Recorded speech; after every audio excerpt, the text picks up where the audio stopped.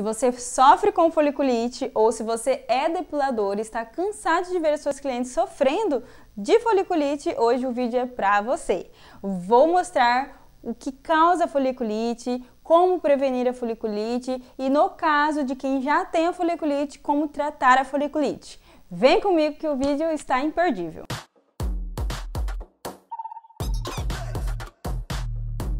E se você não me conhece, eu sou a Jaque Santos, depiladora profissional e designer de sobrancelha.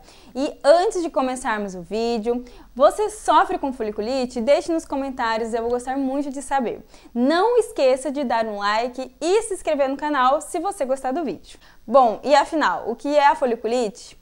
Muitas pessoas sofrem com a foliculite e ela é desta forma, ela pode ser desenvolvida com pus ou sem pus. São essas bolinhas muitas vezes confundidas com espinhas até mesmo. Ela é bem similar, né? São essas bolinhas avermelhadas, elas coçam geralmente e dói também bastante, dependendo do quadro, né? Então aqui é com pus e aqui é sem o pus. A foliculite, vamos analisar o nome primeiramente. Todas as palavras que terminam com it vêm de inflamação. Folículo é do folículo piloso. O folículo piloso é uma bolsa onde o pelo nasce e cresce. Então é uma inflamação no folículo piloso. Existe ali uma proliferação de bactéria, né? E em alguns casos é feito até um exame específico para detectar que tipo de bactéria está ali. E é por isso que eu não recomendo o uso de qualquer antibiótico. Em casos mais graves, sempre procure o seu dermatologista. Ele vai saber te medicar da forma correta. E o que causa a foliculite? Separei aqui alguns fatores que contribuem para o aparecimento da foliculite. Em primeiro lugar, o fator genético, né? Isso pode passar de geração para geração. Se sua mãe tem um quadro de foliculite bem recorrente, provavelmente você vai estar mais suscetível a aparecer a foliculite também. Então, algumas pessoas têm o quadro aí bem recorrente dessa anormalidade. Outro fator que contribui muito para o aparecimento da foliculite é com relação à higienização. Ou a má higienização ou a falta da higienização. Então a gente precisa se atentar muito, principalmente nós que somos depiladoras, antes de fazer ali a depilação em si, certifique que realmente você utilizou um pré-epilatório correto. Inclusive já tem vídeo no canal falando certinho sobre os higienizadores. Todo o atrito também vai fazer ali uma leve agressão para a pele e isso vai causar um processo inflamatório, então vai ficar muito mais fácil de aparecer a foliculite.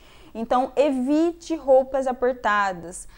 É muito importante que você alerte a sua cliente. Eu já vi inúmeras vezes a cliente acabar de fazer a epilação, no outro dia, menos de 24 horas, ela tá lá desfilando de shortinho apertado, torando. E isto vai fazer principalmente após a epilação, nas primeiras horas, vai ter ali esse atrito, a pele vai estar desprotegida e vai causar uma foliculite. É mais fácil.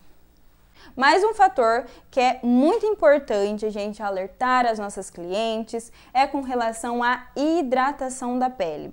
É uma tecla que a gente bate fielmente porque isso daqui, gente, vai evitar inúmeros problemas. É necessário e indispensável a hidratação da pele, tanto com água como com creme hidratante de qualidade. Inclusive já tem vídeo no canal falando sobre os cremes hidratantes, os melhores cremes, o creme que realmente vai hidratar a pele. E o último fator é com relação ao método utilizado para depilação ou epilação. O que acontece? A gente sabe que a lâmina tem um atrito maior com a pele, pode ser feita aí 2, 3 vezes por semana, então esse atrito ali é muito mais repetitivo, né? E essas microlesões vai fazer com que a foliculite apareça também. A cera tem esse atrito? Tem esse atrito, mas é uma vez no mês, ou seja, é bem menor, nem se compara. E o que acontece?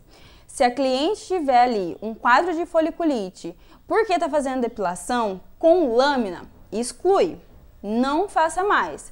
Ou se ela está fazendo o método de depilação com cera, que é epilação, né? Com cera e está causando um quadro ali recorrente de foliculite, você precisa parar e analisar.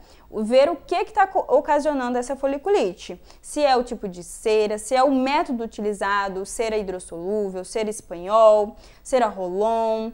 Então precisa ser analisado. E se todos os casos forem descartados e ainda tiver ocasionando essa foliculite, opte pelo método a laser, que ele é o método mais seguro para quem sofre com foliculites em casos muito recorrentes e graves, né? Existe ali aquela foliculite mais profunda, né? Que o laser é a melhor opção de epilação. Nossa, Jaque, mas você é epiladora e está recomendando a epilação com laser? Eu sou epiladora e eu voto naquele procedimento que vai fazer a sua pele ter uma resposta melhor. Então, se a sua pele não está se adequando ao método depilatório com cera, procure outro com certeza.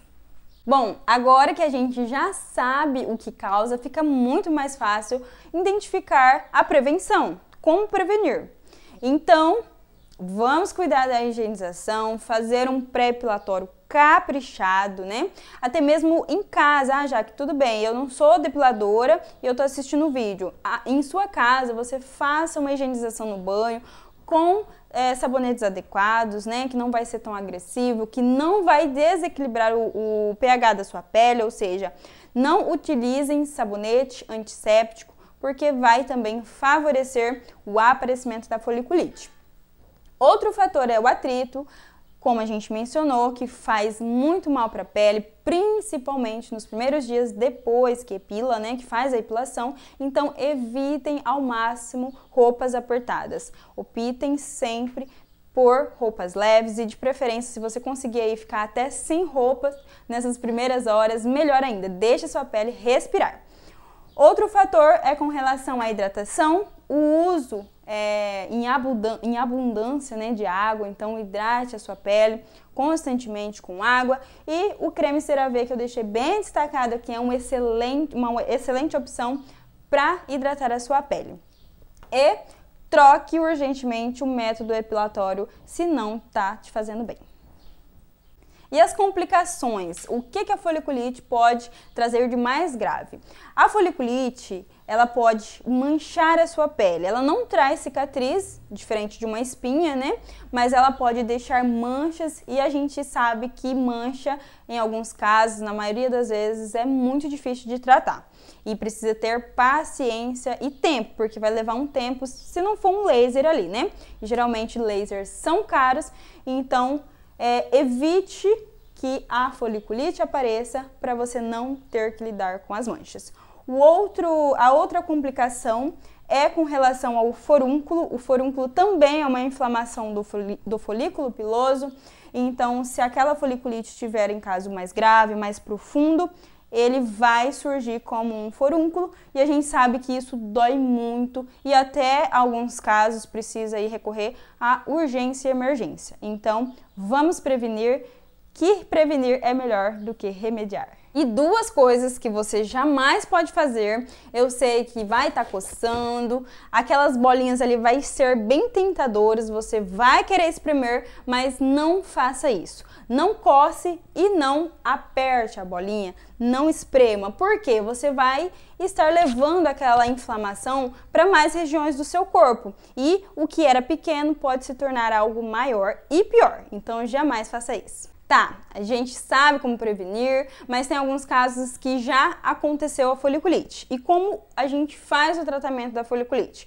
A foliculite, ela pode ser amenizada com aplicações de máscaras, ou de argila verde, ou da própria dolomita. Você que é epiladora, né, que me segue há um tempo, já sabe que a dolomita aí tem inúmeras vantagens, inclusive tem vídeo no canal falando sobre as propriedades da dolomita, e ela vai auxiliar muito com relação à foliculite. Então, se sua cliente desencadeou ali um quadro de foliculite, chame a sua cliente no seu espaço, prepare ali uma máscara de dolomita com uma água bem geladinha e passe, deixe agir por 20 minutos. Aquilo ali vai acalmar a pele, vai agir como um secativo, né? Então, diminuir ali aquela infecção, aquela inflamação.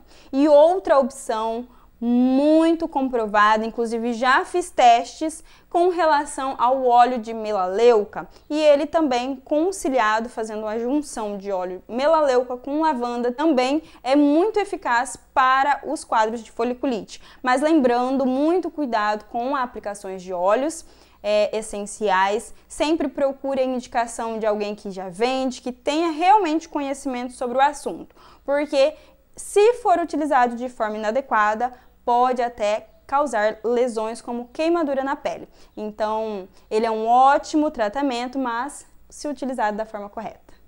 Eu espero muito ter te ajudado com essas dicas e lembrando que temos vídeos toda segunda, quarta e sexta, 3 vezes por semana e eu espero você no próximo vídeo.